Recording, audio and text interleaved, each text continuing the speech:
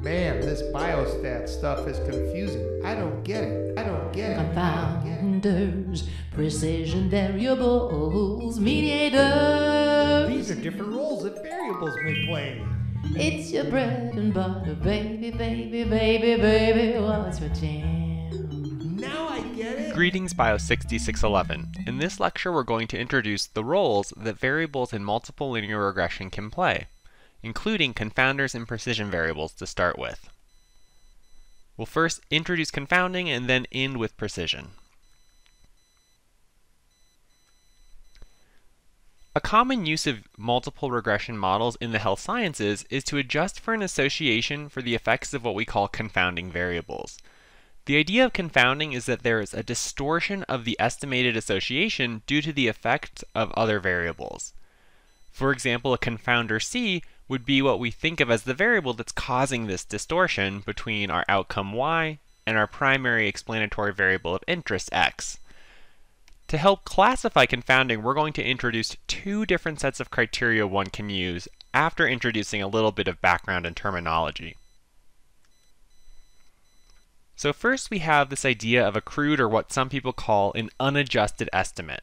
This is the association of that primary explanatory variable, or PEV, our x variable of interest, with the outcome y. And this is a crude estimate when we exclude those confounders from the model.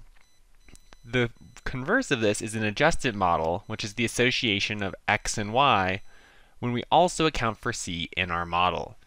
One common way of representing this type of information is what we call a DAG, or a directed acyclic graph. We can see here in the figure what we have is this estimate of x going to y, and so we're saying there's some relationship or an association that we think might be there for x that would affect the outcome. For a confounder c, though, we think that there might be also some information coming from the confounder that affects both the primary explanatory variable of interest and our outcome. The directions of the arrows help us to show the relationship and the directionality that we expect or hypothesize is occurring. From our DAG, we can define three models of interest that will be helpful in evaluating the potential confounder C. One is a crude model, which we take our outcome y, and we fit a regression model with just our primary explanatory variable of interest, x. In the second model, the adjusted, we have both x and c as predictors in the model. The third and final model that we will use to evaluate potential confounding is a covariate model, and in this case we make c an outcome instead of y, but we still use x as our predictor. We'll use these three models to evaluate potential confounders. The first set of criteria for confounding is what we call the classical criteria. There's three different considerations to make in evaluating in this context. The first is that a confounding factor must be associated with the exposure or that primary explanatory variable of interest that we're studying. From our three models, this would be the association of x and c represented by gamma hat x on the previous slide. The second criterion is a confounding factor must be a risk factor or a surrogate for a risk factor for the disease. From our three models on the last slide, this would be the association of c and y given x, represented by beta hat sub c. Third, a confounding factor must not be affected by the exposure or the disease. One thing we also should stress is that a confounding factor cannot be an intermediate step in the causal path between the exposure and the disease. In this case, we would have what we call a mediator, which we will discuss in the next lecture. In addition to the classical criterion, we have the operational criterion for confounding. This is one where we can evaluate the beta hat crude and beta hat adjusted estimates to determine if confounding is present. If there is a meaningful difference between those two predicted values for beta hat crude and beta hat adjusted, we would say that there is some confounding introduced by that C covariate.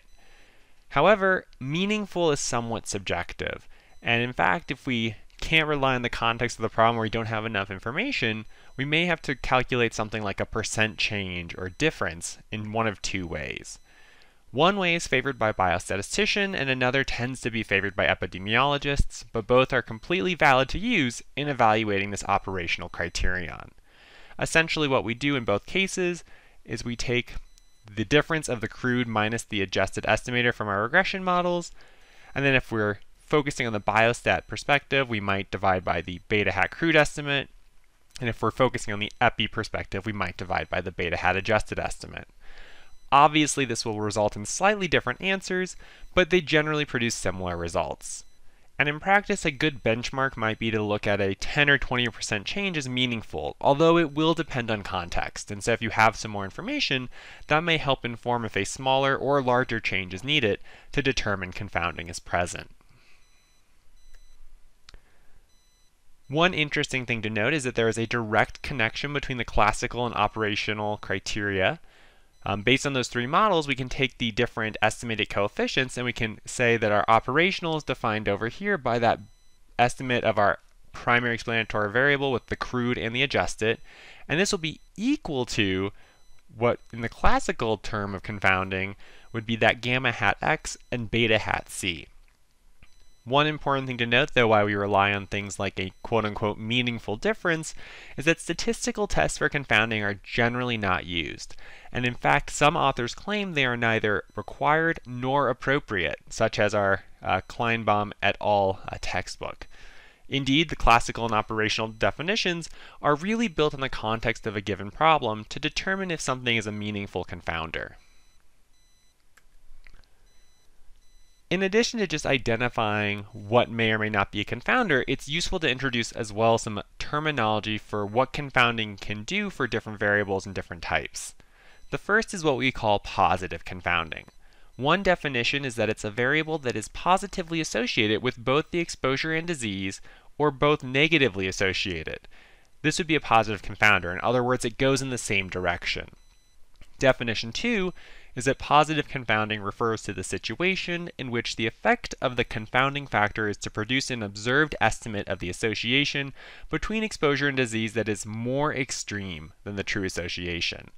In other words, with positive confounding, we're concerned that we can create spurious associations, identifying things that appear meaningful when they're in fact not actually there.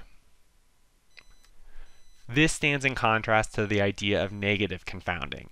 So definition 1 is essentially the same idea, but instead of both being positive or both negative, they have different directions.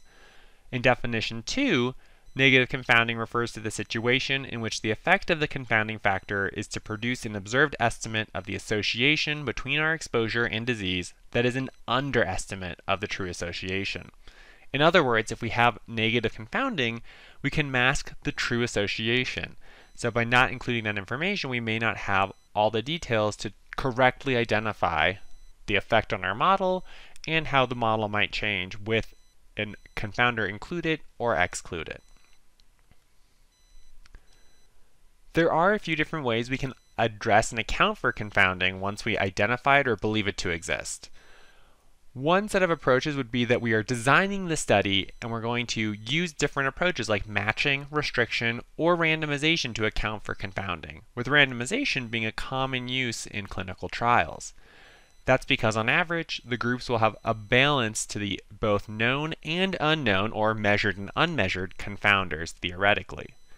However, if we don't happen to do any of these approaches during the design stage of our study, or we identify that we just by chance have imbalance, we can still look at using different approaches during the analysis, such as stratifying our results. However, the trade-off being here that if we stratify, we have smaller subsets or sample sizes within each subgroup. More realistically, in the focus of our class here, would be using a regression model, adjusting for those confounders within the context of a statistical framework. So let's walk through an example of evaluating confounding based on our FEV data set. Remember there we were interested in determining if there was a difference in the lung function or that FEV measure for children who smoked and children who did not smoke. We can see that smokers in general have a higher FEV based on our little summary by statement output here from our R code. And we can also see that on average, smokers tend to be older as well. This would suggest that maybe we have positive confounding by age.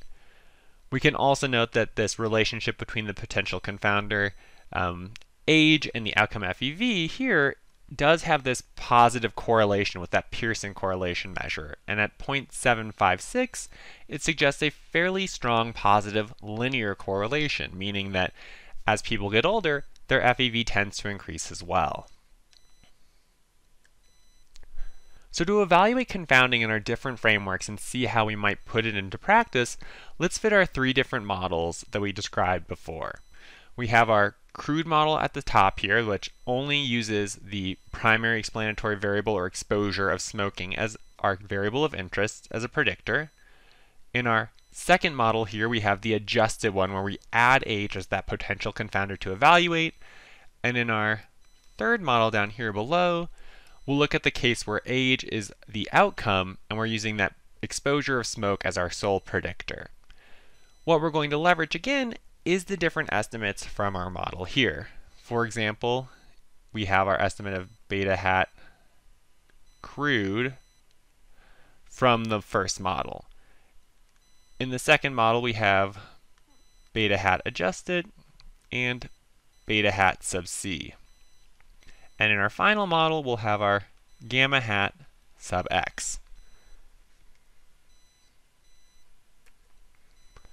So let's first start by looking at the operational criterion, and we'll look at it from the biostatistics perspective for how we calculate that. Again, we can go back to the previous slide and we can pull out that information for beta hat crude and beta hat adjusted. We'll plug it into our equation here, do the math, and we see that we have a value that is quite large. In fact, we would say that age does appear to be a confounder since both beta hat crude and beta hat adjusted are not equivalent, and their difference appears to be much greater than 20%. In fact, it is far, far above 20%, so even a more liberal threshold of 50% would still identify the operational criterion with age as a confounder. We can also, though, look at it through our classical criteria and the three different steps. So the first is asking that question, is there an association of our outcome with the exposure? And so,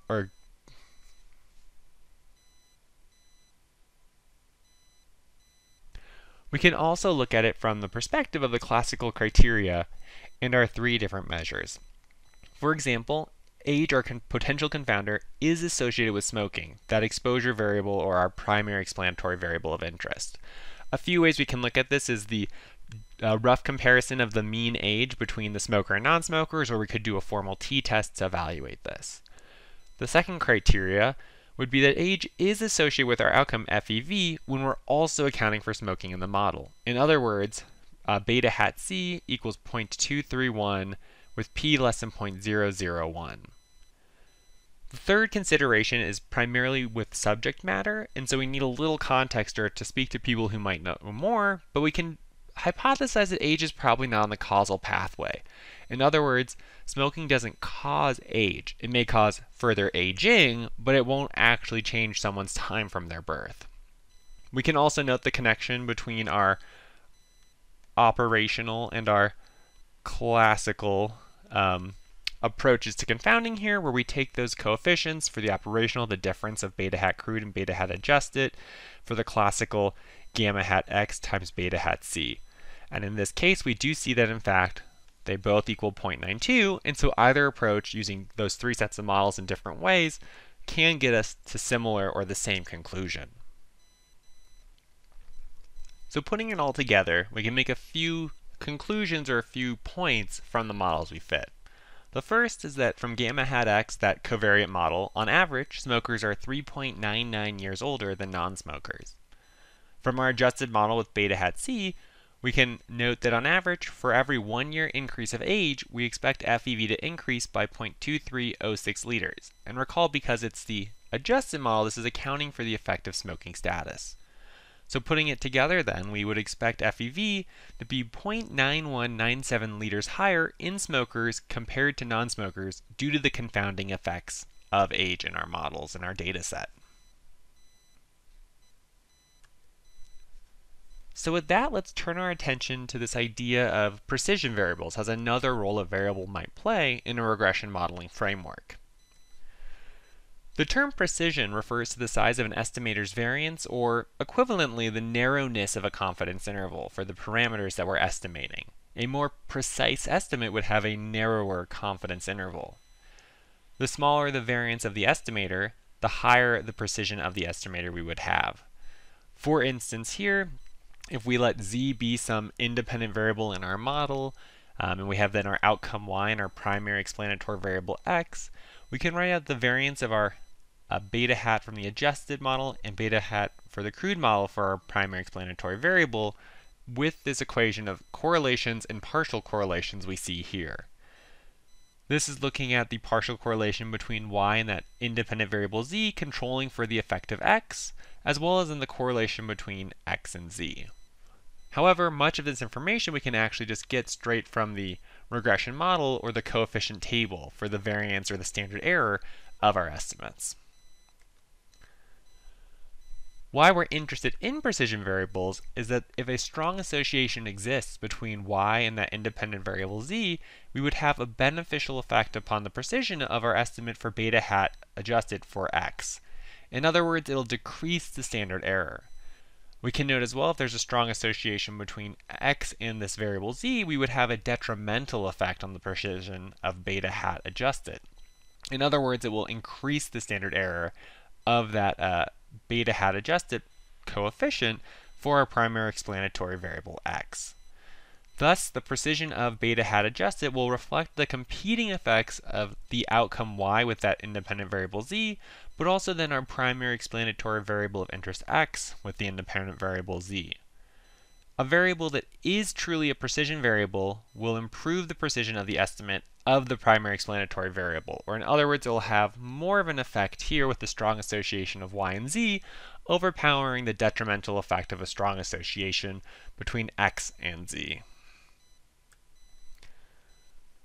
In the context of linear regression, we can note that a precision covariate is a variable that is assumed to be independent of exposure in the source of the population.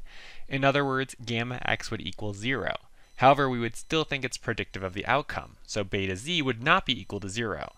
In the case of the direct acyclic graph below, we see that there is no arrow between x and z. Precision covariates, therefore, by their definition, cannot be confounders based on that classical criteria we discussed earlier. Inclusion of a precision variable, though, can still be efficient or ideal because it can lead to a more efficient test and a more precise estimate of the exposure and outcome association. So to close out, let's return to our earlier example of FEV and smoking status with age in the role of a confounder. Although the classical criteria of confounding indicates that a confounder cannot be a precision variable, we can still evaluate the change in precision for smoking status by including age to see at least if it is beneficial, even if it does serve the role technically as a confounder.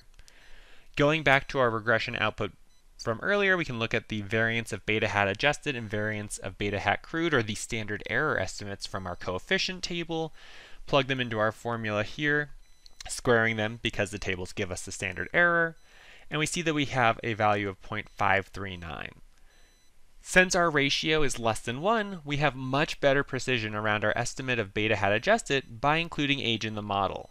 And since it is a confounder, we actually also accounted for some of the potential bias that might be in the model by not including age as well. However, because age is associated with our primary explanatory variable, it is a confounder instead of a precision variable. But it does still help improve the precision of our estimate.